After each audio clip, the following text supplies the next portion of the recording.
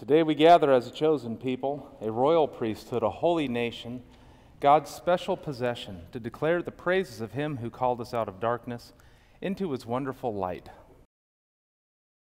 If we claim to be without sin, we deceive ourselves, and the truth is not in us.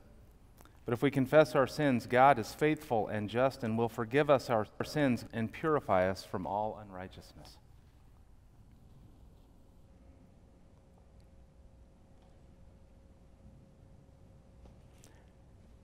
Jesus Christ, merciful Savior, as we contemplate your gracious and loving sacrifice this Lenten season, have mercy on us according to your unfailing love.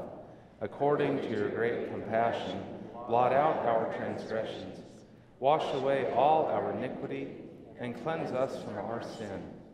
And praise be to the God and Father of our Lord Jesus Christ, who has blessed us in the heavenly realms with every spiritual blessing in Christ. In Him we have redemption through His blood, the forgiveness of sins, in accordance with the riches of God's grace that He lavished on us. Praise be to God. The peace of the Lord be with you. The first reading is from Isaiah, the 12th chapter, page 691 in the Pew Bible. You will say in that day, I will give thanks to you, O Lord, for though you were angry with me, your anger turned away and you comforted me. Surely God is my salvation. I will trust and will not be afraid, for the Lord God is my strength and my might. He has become my salvation. With joy you will draw water from the wells of salvation, and you will say in that day, give thanks to the Lord, call on His name, make known His deeds among the nations, proclaim that His name is exalted. Sing praises to the Lord, for He has done gloriously. Let this be known in all the earth. Shout aloud and sing for joy, O royal Zion, for great in your midst is the Holy One of Israel. The second reading is from 2 Corinthians, the 5th chapter, page 1160 in the Pew Bible. From now on, therefore, we regard no one from a human point of view. Even though we once knew Christ from a human point of view, we know Him no longer in that way. So if anyone is in Christ, there is a new creation. Everything old has passed away. See, everything has become new. All this is from God, who reconciled us to Himself through Christ, and has given us the ministry of reconciliation. That is, in Christ, God was reconciling the world to Himself, not counting their trespasses against them, and entrusting the message of reconciliation to us. So we are ambassadors for Christ, since God is making His appeal through us. We entreat you on behalf of Christ, be reconciled to God. For our sake He made Him to be sin who knew no sin, so that in Him we might become righteousness of God. The word of God for the people of God. Today's gospel is from Luke, the 15th chapter.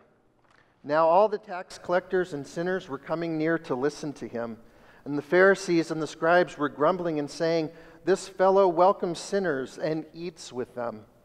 So he told them this parable. Then Jesus said, "There was a man who had 2 sons. The younger of them said to his father, 'Father, give me the share of the property that will belong to me.' So he divided his property between them. A few days later, the younger son gathered all he had and traveled to a distant country, and there he squandered his property in dissolute living. When he had spent everything, a severe famine took place throughout that country, and he began to be in need. So he went and hired himself out to one of the citizens of that country, who sent him to his fields to feed the pigs. He would gladly have filled himself with the pods that the pigs were eating, and no one gave him anything. But when he had came to himself, he said, 'How many of my father's hired hands have bread enough to spare? But here I am, dying of hunger. I will get up and go to my father, and I will say to him, Father, I have sinned against heaven and before you. I am no longer worthy to be called your son. Treat me like one of your hired hands." So he set off and went to his father. But while he was still far off, his father saw him and was filled with compassion. He ran and put his arms around him and kissed him. Then the son said to him, "Father, I have sinned against heaven and before you. I am no longer worthy to be called your son." But the father said to his slaves, "Quickly bring out a robe, the best one, and put it on him. Put a ring on his finger and sandals on his feet, and get the fatted calf and kill it, and let us eat and celebrate. For the son of mine was dead and is alive again. He was lost and is found." And they began to celebrate. Now his elder son was in the field, and when he came and approached the house, he heard music and dancing. He called one of the slaves and asked what was going on. He replied, "Your brother has come, and your father has killed the fatted calf, because he has got him back safe and sound." Then he became angry and refused to go in. His father came out and began to plead with him. But he answered his father, "Listen, for all these years I have been working like a slave for you, and I have never disobeyed your command. Yet you have never given me even a young goat so that I might celebrate with my friends. But when this son of yours came back, who has devoured your property with prostitutes, you killed the fatted calf for him." Then the father said to him, "Son, you are always with me, and all that is mine is yours.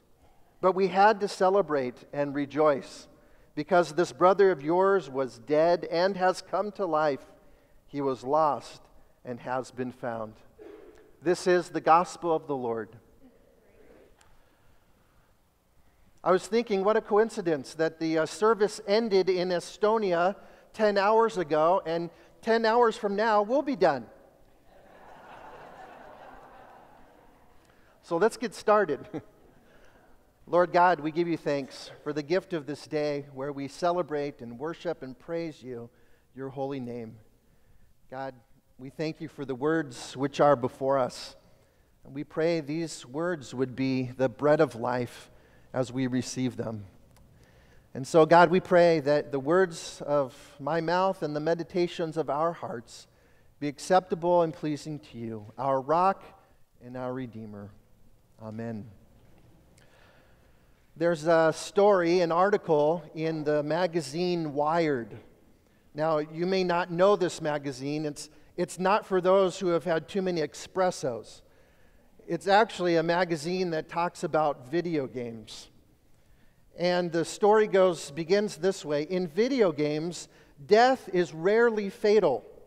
If you take a shotgun blast to the noggin, a simple restart gets you back in the game. It's true, isn't it? Well, you at least can take my word for it. That's what makes the twist, they say, behind this new game coming up called Upsilon Circuit so scary. They write, if you die in this world, you're done.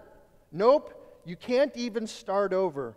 You can never play the game again. Now, I'm not sure who the marketing expert is on this one, but we'll have to see how that goes, right? The video game makers call this condition of death permadeath, like it's permanent. Wired continues by saying, only 8 people play at a time, but a vast audience of spectators can stream the game live. In the event of a permadeath, a random viewer becomes the next player, kind of like you're the next contestant on The Price is Right. But if we think about it, death that is, we know that death in this life is pretty permanent. We could call our death permadeath. Well, I guess except for the resurrection, of course. But there's a sense in which we die in this life before our actual death as believers, as Christians, as those who are in Christ. That gives us a restart, and we can get back into the action. In fact, that's what Jesus' parable is about. This parable of the prodigal. Did you hear the words with which I concluded this text?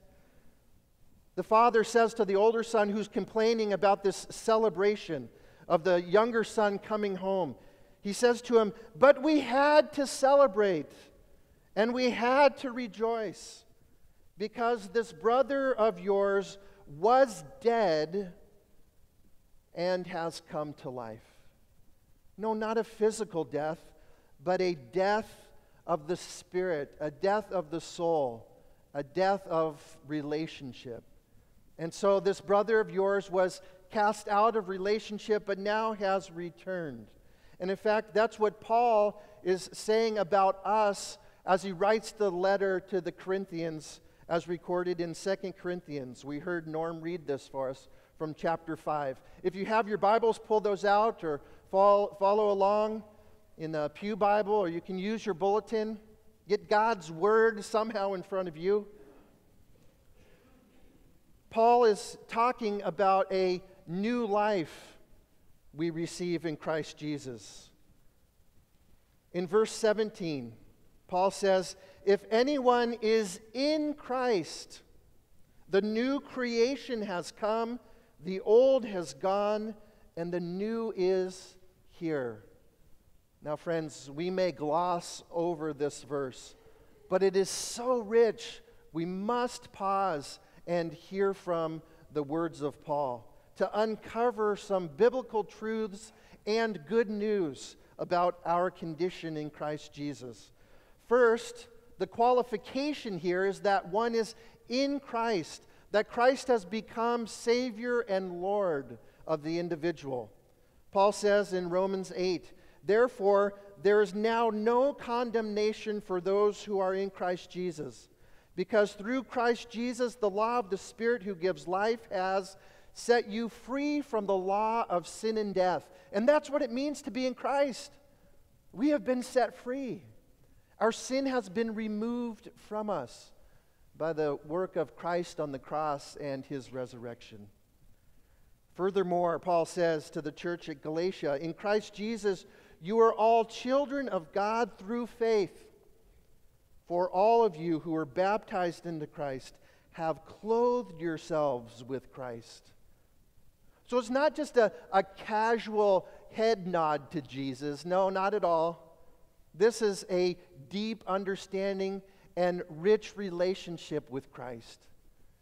If we are in Christ Jesus, we are free from sin and death, and we are living as children of the Heavenly Father.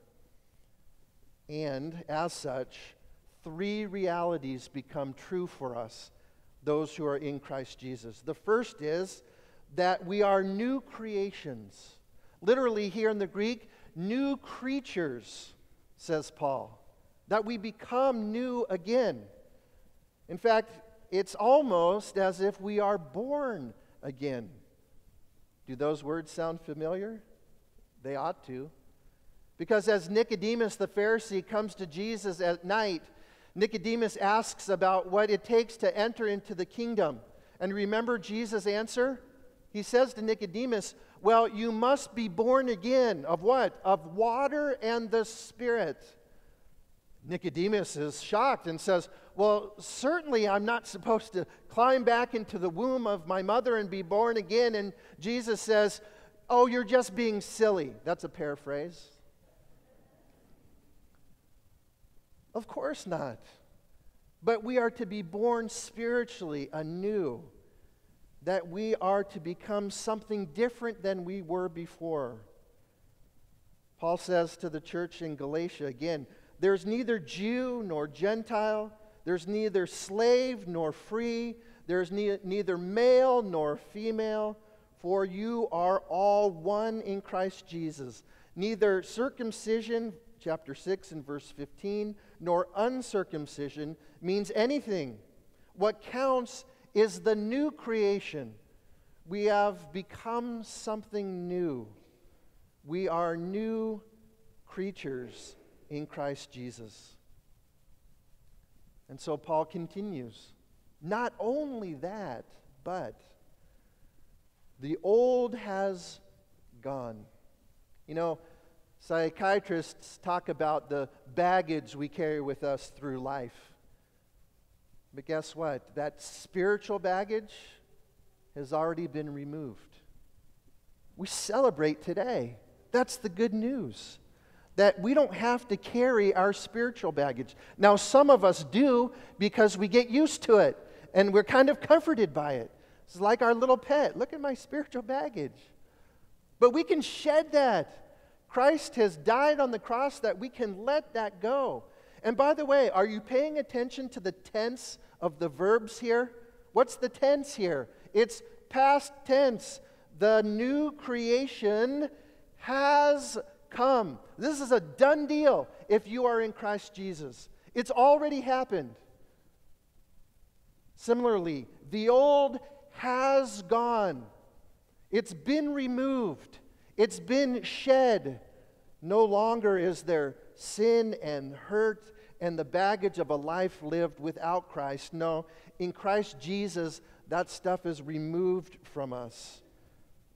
Paul says, do not lie to each other, since you have taken off your old self with its practices, and you have put on the new self, which is being renewed in knowledge and then in the image of its creator. We are no longer in the image of man, but are now being made into the image of God. In Romans, Paul says, for we know that our old self was crucified with him, so that the body ruled by sin might be done away with, that we should no longer be slaves to sin, because anyone who has died has been set free from sin. That baggage, that sin, we let go. It's gone. What good news. What a gift this is for us this day. That having been renewed in Christ, that we are made new creations. The old has gone. And so what do we look forward to? How do we now live? I'm glad you asked that question. The new, says Paul, is here. What tense is that? Present tense. Now. We're living now as new creations. We're living now as those who have shed the old self. We're living now in the newness of Christ. You know, for many years, I think the church got the gospel wrong because we were speaking the gospel of salvation. It was a minimalist gospel. The question the church asked of those in the church and outside was, are you saved? Well, guess what? That's not a question Jesus ever asked people. Are you saved? What that presupposed is that we live this life in its yuck and its mire and our sin, but there was hope at death because we had our ticket punched to heaven. And when we die, we show up, and there's Peter at the pearly gates welcoming us. Finally, he says, you made it. Yep, got my ticket. But you see, that is a minimalistic gospel. Do you know what gospel Jesus preached? Jesus preached the gospel of the kingdom of God. He invited people to enter the kingdom, not salvation. He said, come, enter the kingdom. It's at hand. It has come. It is here. It is now. And so this is what it means that we are living as new creations here and today. We were therefore buried, says Paul, with Christ through baptism into death, in order that just as Christ was raised from the dead through the glory of the Father, we too may live a new life, a resurrected life, as it were.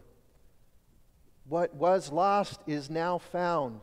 What was dead now has come alive. You were taught with regard to your former way of life to put off your old self, which is being corrupted by its deceitful desires, to be made new in the attitude of your minds, and to put on the new self, created to be like God in true righteousness and holiness. Today is the day we live in the kingdom. For we have already entered it. How? Through Christ Jesus. If you are in Christ Jesus, newsflash, you're living in the kingdom already. Welcome. Glad you're here. This is our new life in Christ. And it's purposeful, by the way.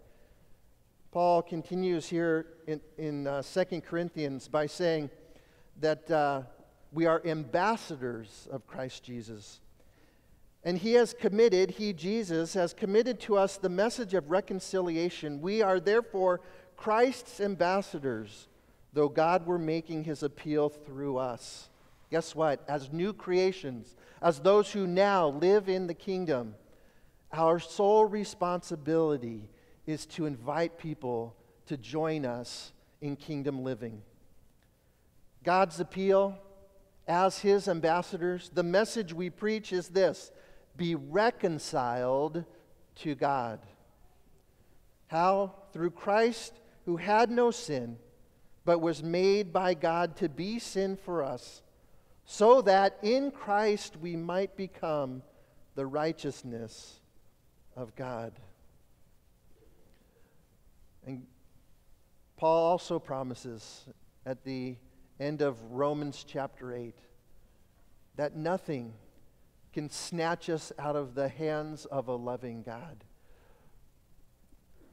Friends, this is good news. We are new creations. The old has gone, the new has come through the person and work of Christ Jesus. And so let us share this message that others might enter into the fullness and the abundant life of the kingdom come. Amen. Let us now profess our faith together with the words of the Apostles' Creed. I believe in God, the Father Almighty, creator of heaven and earth. I believe in Jesus Christ, his only Son, our Lord. He was conceived by the power of the Holy Spirit and born of the Virgin Mary. He suffered under Pontius Pilate, was crucified, died, and was buried. He descended into hell. On the third day he rose again. He ascended into heaven and is seated at the right hand of the Father.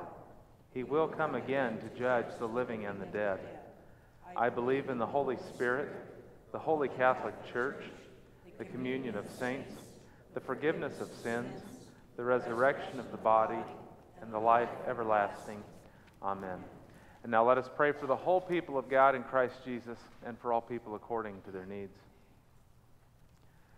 Father, we thank you for the glory that you have revealed to us through creation, but even more through your Son. Lord, we ask that you open our eyes, our ears, our hearts to behold your glory, to find in your word the beauty and majesty of who you are. And then help us to put to death our old selves and live in obedience as your children and ambassadors in this fallen world. Lord, in your mercy.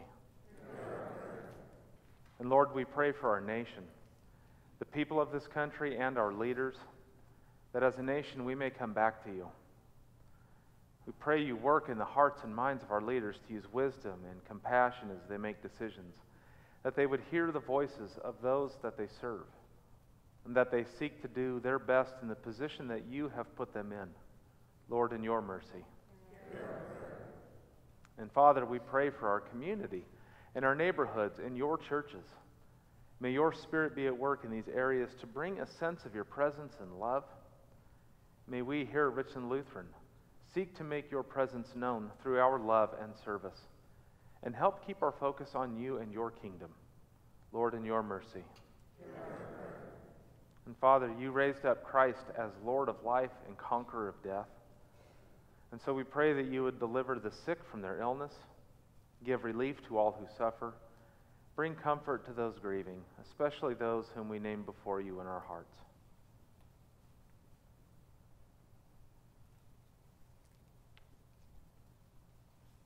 And wherever people cry to you, may they know your mercy and grace is sufficient for them in every need. Lord, in your mercy. So we entrust our prayers to you, Lord Christ, for the prayer of a righteous person is powerful and effective. And so together, out of obedience to your command, this then is how you should pray. With one heart and voice we pray. Our Father, who art in heaven, hallowed be thy name. Thy kingdom come, thy will be done, on earth as it is in heaven. Give us this day our daily bread, and forgive us our trespasses, as we forgive those who trespass against us. And lead us not into temptation, but deliver us from evil. For thine is the kingdom, and the power, and the glory, forever and ever. Amen. And now may you grow in the grace and knowledge of our Lord and Savior Jesus Christ. To him be the glory both now and forever. Amen.